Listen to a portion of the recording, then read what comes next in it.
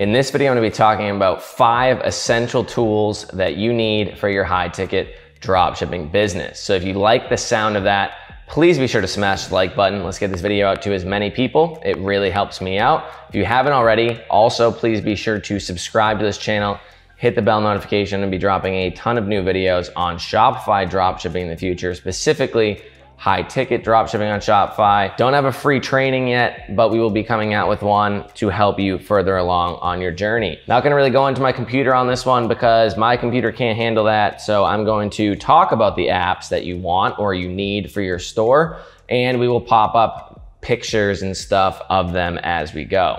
So there's no going into my computer. So let's get started.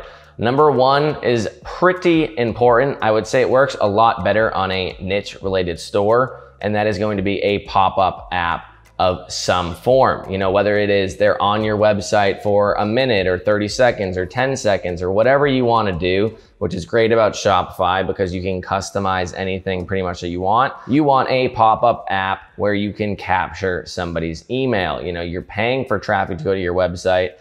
Why pay and then just have them leave where they were clearly, hopefully interested in what you were, selling to begin with.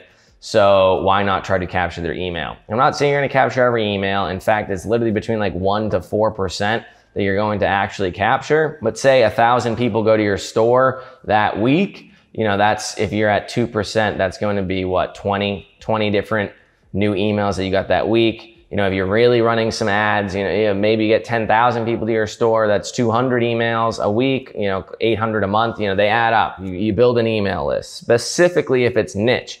Because if it's niche, then they're like, all right, well, I like these items, whatever your items are. If it's a more general store, then they're probably less likely to give you their email because they're like, all right, well, this store is just, it's everything. I can probably find a more niche store somewhere else. But whatever your niche is, maybe they're vacuum cleaner world or whatever. Maybe there's a website out there like that. I just came up with that on my spot. They're really into their vacuum cleaners. They're gonna give you their email for every single time that they need a vacuum cleaner. So I'm gonna give you some examples. One that pretty much everybody talks about is Privy, and the other one's gonna be Optimonk, O-P-T-I, Optimonk. Personally, I've tested both of them so far. I do like Privy because it has some built-in other features that Optimonk does not have, but I do think that the basic templates and the built-in everything that Optimonk has is better than the built-in stuff that Privy has. They both pretty much do the same thing. I think that they're both decently challenging to really navigate when you first get started. Specifically Privy, like it's kind of clunky. They do give coaching calls. They're okay. It really wasn't that helpful, but they reach out to you and stuff. They try to close you. Again, it's a great app. It works. It's just that it's a little confusing. Like most apps, when you're first getting started, apps are pretty much just like software where you're learning a new software, except there's a bunch of little ones. So you got to learn a bunch of them. And once you understand it, you're good to go. Personally, at the moment, I'm testing out both, but I am leaning towards Privy. Optimonk does seem to also have a chance of something that I'm going to be using in the future. So it's either or, it's just what you prefer better. But Privy does have other add-ons like being able to email market from it that I think is going to win it out over Optimonk. So that's that. If you want an email pop-up, whether it's, they're on your website for a specific amount of time, an exit intent pop-up when they're leaving, you try to capture their email, whether you're just saying, hey, join our newsletter, or whether you're trying to give them something for free or something percentage off or anything like that. It's up to you. The world is your oyster. You can test, you can do the A/B test, split test, things like that. But one thing I always suggest with any of these softwares, I'm going to keep suggesting, is just watch the videos that they hopefully have for you. If they're explaining what they do and they give you instructional videos, it's much easier to get started with these types of apps like that. So that's what I suggest. So Privy or Optimonk, I'm sure there's probably tons of other ones out there. You just look at the ones that have the most reviews and a high amount of reviews. They're probably pretty damn good. Number 2 is going to be a live chat feature of some sort. And there's a lot of these. There's Tidio, there's Chatra, I believe it's called, Chatra. There's Tawk, which is spelled T-A-W-K. And they all have their pros and cons. Personally, I've really only looked into Tidio. So many people are using Tidio. You can make chat bots with it. You can do all sorts of things with it. You can message people right when they get to your store with it. You can set up the bot to message them over time when they come back to your store if they're returning. You can ban them from your chat.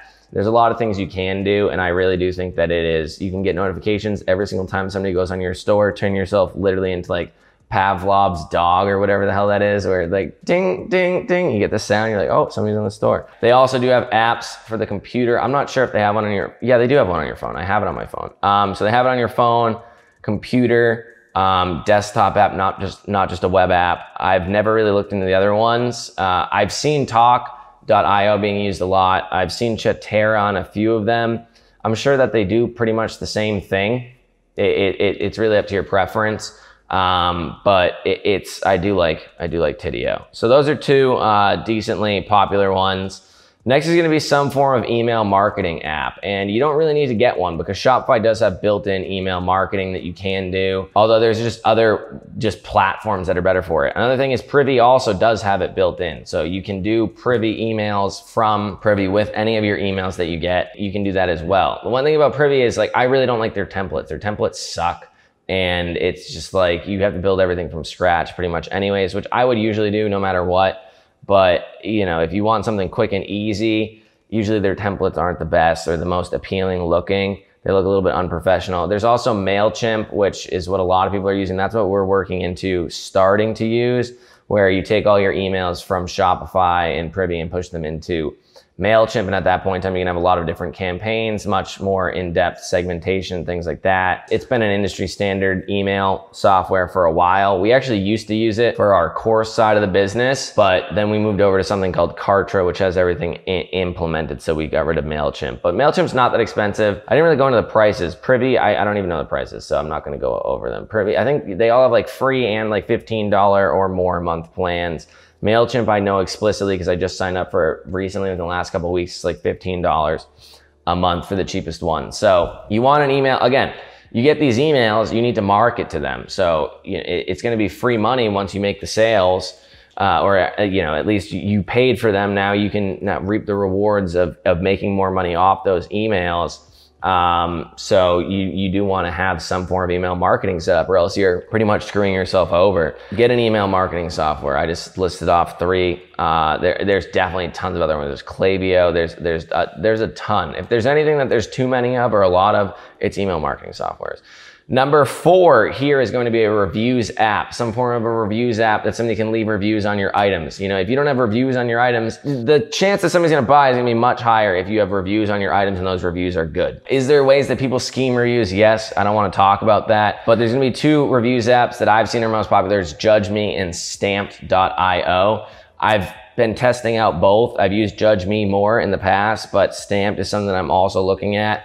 So I really have no particular preference on them at the moment. Judge Me, I think, is easier to get set up, but again, you know, they're all not too challenging, and if they're a good application, they're going to have a good customer support, which at that point in time you can reach out and get something fixed very quickly. Reviews apps are very important. Have it under the title of your items or somewhere near the title at the top of the page. You can have it at the bottom of the page. You can do all sorts of things with them. And really, they also have automation set up where you can request reviews. Hey, can you, after a certain amount of time, 14 days after item was whatever, send a review request. And again, you're getting people's emails, you're getting people's phone numbers, you're getting people's everything, so you can contact them and say, hey, like, I hope you enjoyed it, which works both ways, much easier than on other platforms. Like on eBay or on Amazon, technically you're not even allowed to call the person. That number that's there is like an Amazon number that they reroute through this thing, and you have to put in their zip code and all sorts of stuff. And it's only supposed to be used for like USPS, FedEx, people trying to deliver items. You know, you're getting their email, you're getting their phone number on Shopify. It's so you can contact them, and it's so that you can actually be in contact with your customer and provide good customer service, which these other apps don't, or other platforms don't like you to do. So, even one person, I remember they had an issue with one of the items I sold. I believe it was just them messing up. So they were in contact with the manufacturer back and forth, and they were messaging me that, they were in contact with the manufacturer. The guy was very thorough, very great customer to have. And then at the end of it, he's like, oh, we figured it all out. Thank you very much for being in contact with me, supporting me the entire time.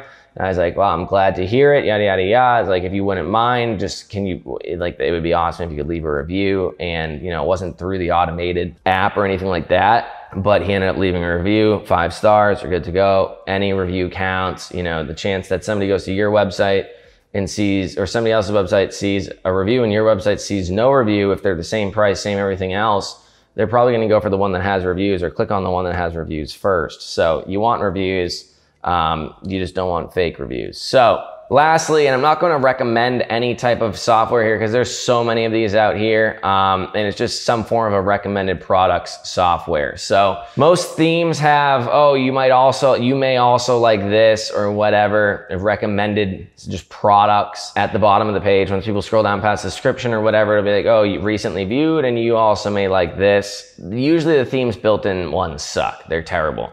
So you want to turn those off and you want to go out there and get some form of your own software for yourself. There is so many out there that I'm not even going to like pick, choose, or suggest one. It's just that you want something where you can turn on and be like, all right, well, I want to suggest products for this product based off whatever. You can do it manually, be like, all right, this item, I just want to suggest this, this, and that. Or you can do it more of an automated way where you're like, I want to suggest only brands and product types that are the same as this item. And then people when they're scrolling down, they're doing their research.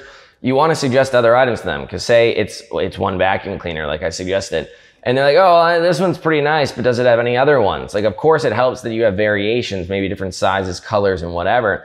But if you scroll down, they're like, oh, well, maybe this one's better for me, and this is you may also like, and it's a recommended product. It's going to help you convert much more, and you can watch it time and time again of people. There's other software I'll mention where you can watch people, what they're doing on your store. I'll do another video on that. And time again, you're gonna see people looking at your items, be like, okay, yeah, well, you can't really see what they're thinking, but like I can imagine that's what they're thinking. And then at that point in time, you'll see them scroll down, and they're looking through the recommended products that are like similar, like, oh yeah, okay, and then they click on this one. Then you can tell, okay, they're going back and forth between the pages, and then maybe eventually they buy the item or they just leave your store. Who the hell knows? You know, you're not going to convert everybody. You're only going to convert a small percentage of people, but you hope that your conversions are paying off for your ad spend, or else you are losing money. So that's about that. That's 5 very important apps that I would say that you want for your store. 4 types of apps, not exact apps. I gave you ones to go into and look at yourself. Set them up yourself. Obviously, if there's a training later on down the road, I'd show the internals of everything and how to actually set it up. A lot of them can get confusing, little small settings. I got other important apps that I do want to talk about, but these are more like, I guess this video should have been prefaced as like 5 conversion type apps that you want to get, because there's other apps that aren't based for conversions that can definitely help you out just as much, just different types of like analytics apps and things like that. So I'll make another video on that. Hopefully this video was helpful. If you have any questions, ask them down below. Thank you very much. Be sure to smash the like button. Thank you very much. And I'll see you in the next video.